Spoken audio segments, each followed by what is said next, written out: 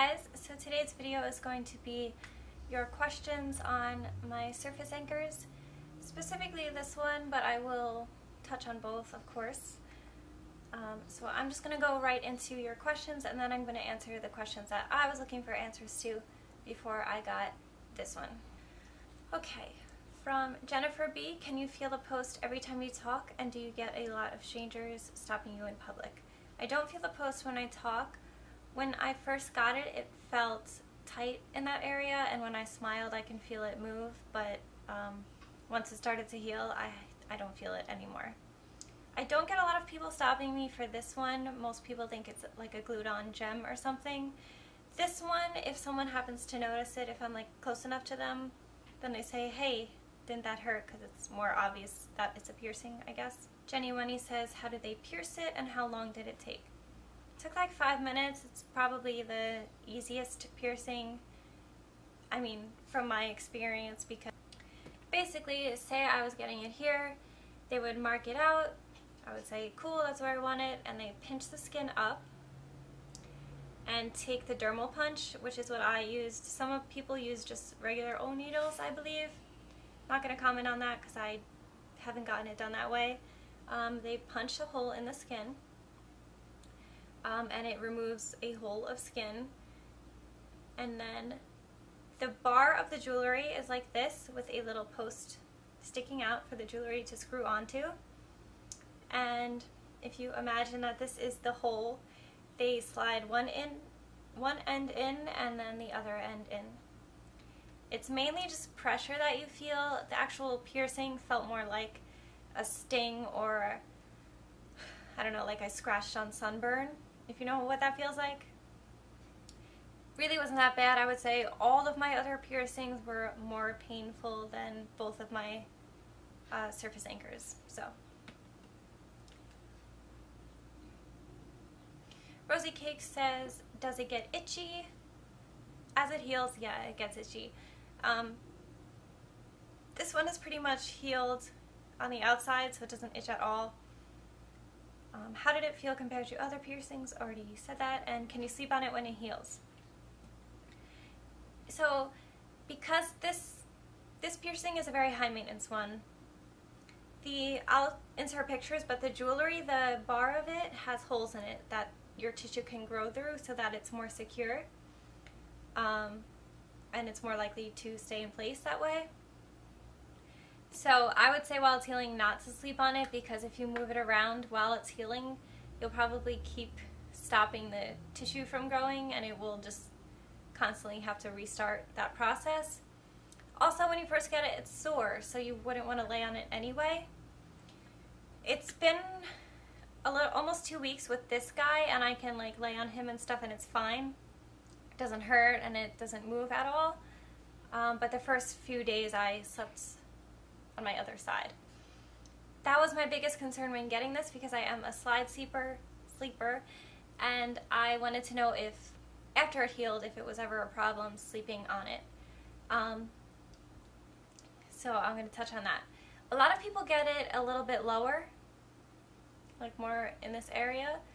I have a smaller face, so I felt like that would not look right on me, and so we went with this spot, kind of lined up with the end of my brow, and it's almost perfect because when I do lay on this side, it barely touches this anyway, unless I'm like laying more so on my face, and it still doesn't hurt or anything like that.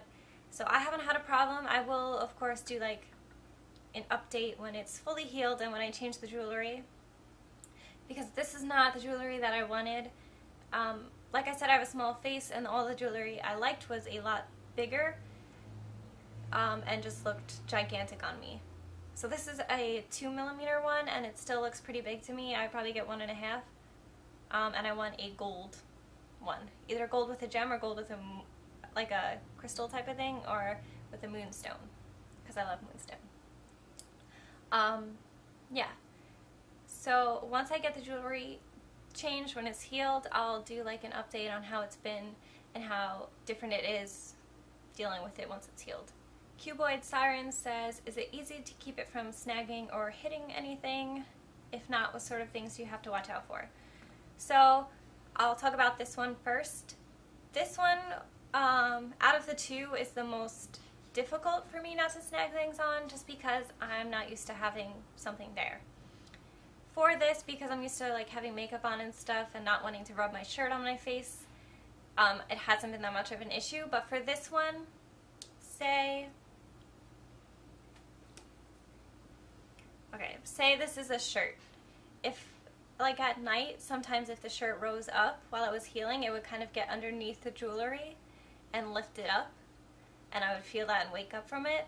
So that was like the main problem I had while it was healing. Now I don't really get caught anymore, I think because I'm used to it. But I've also just been wearing lower cut shirts or higher cut shirts. And for necklaces, I would just avoid it if you're getting something in this area, because that can become a tangly mess, and I don't imagine that would be very good. Something I did, I'm not going to say you should do, because you're not supposed to cover it with a band-aid for very long, but I would basically, I'm trying to find something to show you. This is going to be a really bad demonstration, but say this is a band-aid, this is a conditioning packet.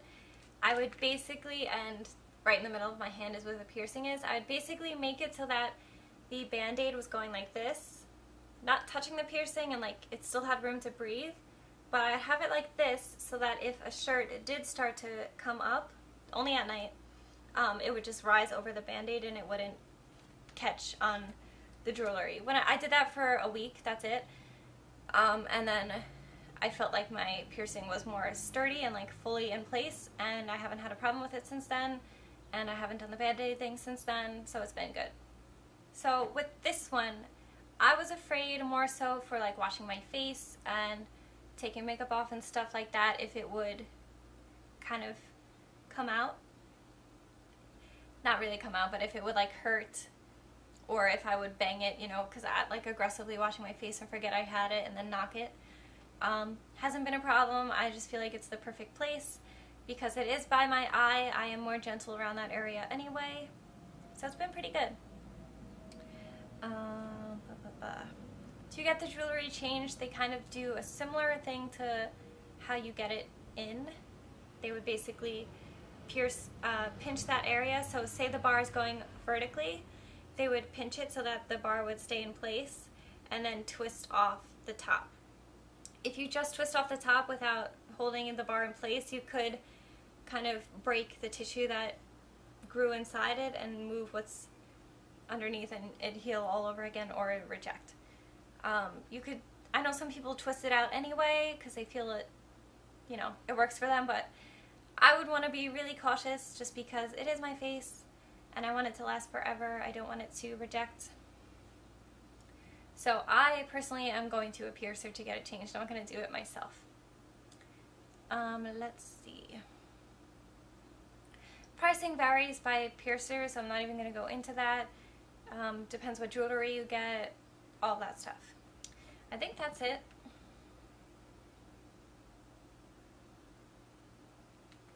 I didn't get a ton of questions on the video because I don't imagine it's like the most popular question or piercing, but I figured I was really anxious about it, specifically this one. I've wanted it for years, ever since I went to beauty school, and my friend, she had one, and I used to ask her about it all the time, and it just looked really good on her, but I don't know. I was nervous about it, and I finally did it, and I love it, and when it heals, I'm going to get one on the other side. I'm excited. I was really, really nervous about it, and I couldn't be happier. It's probably my favorite piercing, even though I hate the jewelry that's in it. It is my favorite so far. So, if you do have any questions that I didn't answer here, leave them down below, but I think I covered most of the stuff. Have a good day, guys.